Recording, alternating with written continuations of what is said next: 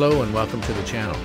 In today's video, I'm going to show you how to create a phone button template which allows you to customize the functionality of the buttons on your phone.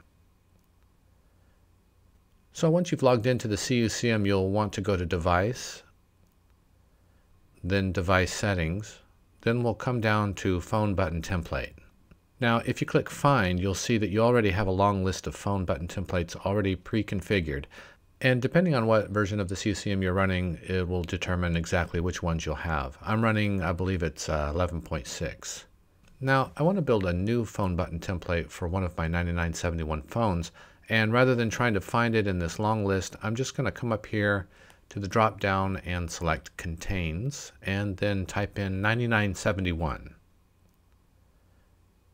And there's only one for 9971. Now, the best way to go about this is to just copy the existing 9971 template and then modify that. And we can either click on the template here, then go up to the top and click Copy. Or even better, you can go back to the previous page and click this little copy icon over here on the right-hand side. So the first thing you need to do is give it a name and then save it. So we'll call this standard 9971 SIP, but we'll add with SD because we're going to configure one of the buttons to be a speed dial button. Then click Save. Now over on the left-hand side is the button information and the feature, and over on the right-hand side are labels for those buttons. Now one thing to keep in mind is that we're building a template, and templates are meant to be applied to multiple phones, not just a single endpoint.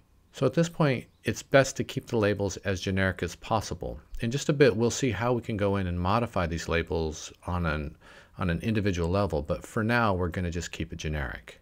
Okay, so let's go back over to the button information. We have line 1 at the top, and notice that there's no way for us to change or modify this button. It will always be a line 1 in fact.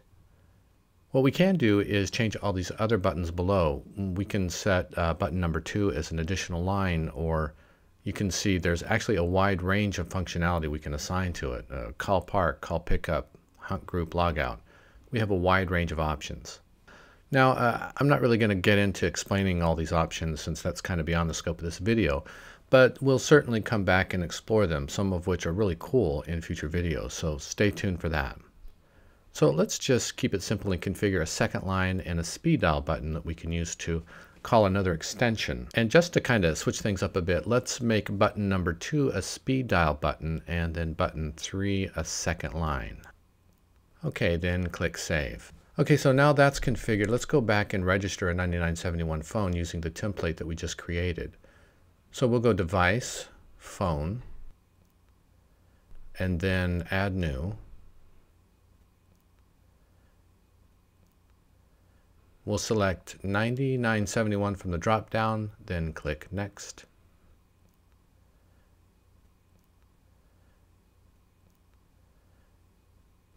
I'll put in the MAC address,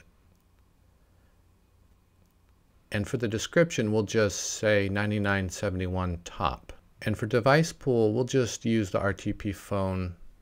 By the way, if you want to know more about device pools, check in the link in the upper right-hand corner. I just recently made a video about that. Now, when we click Phone Button Template, we can see the new template that we just created. We'll select that and come down to Owner and select Anonymous.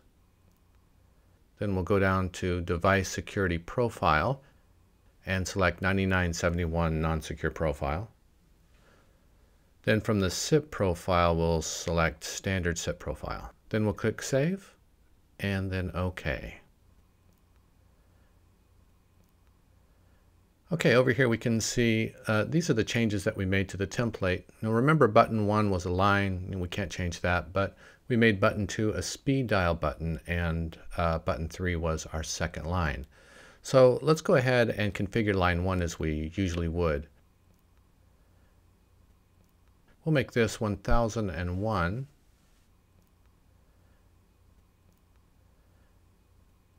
Then save that.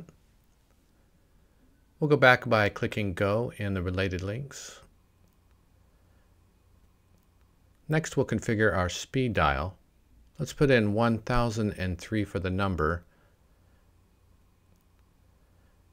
Now on the right hand side, this is where we can give it a unique label. So here we can say something like Tony Stark, and then we'll save it and then close it.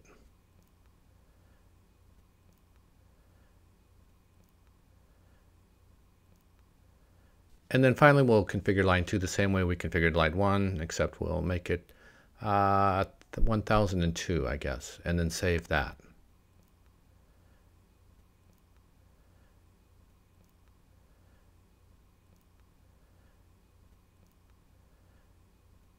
And then we'll apply config, click OK, and we should be all set. Okay, so if we come over here, we can see the phone I just configured, and then I also registered an additional phone with an extension 1003, just so we'd have another line to call. So here we have extension 1001. Then button number 2, we'll press Tony Stark, and it dials extension 1003.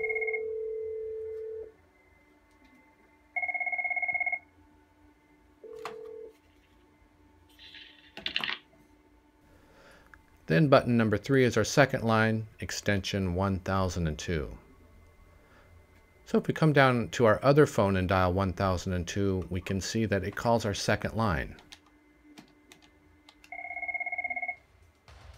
And that's phone button templates. Not much to it, but pretty cool either way. So if you like this video, please subscribe so that you can be notified whenever there's a new one available. Otherwise, that's it for now. Thanks for watching.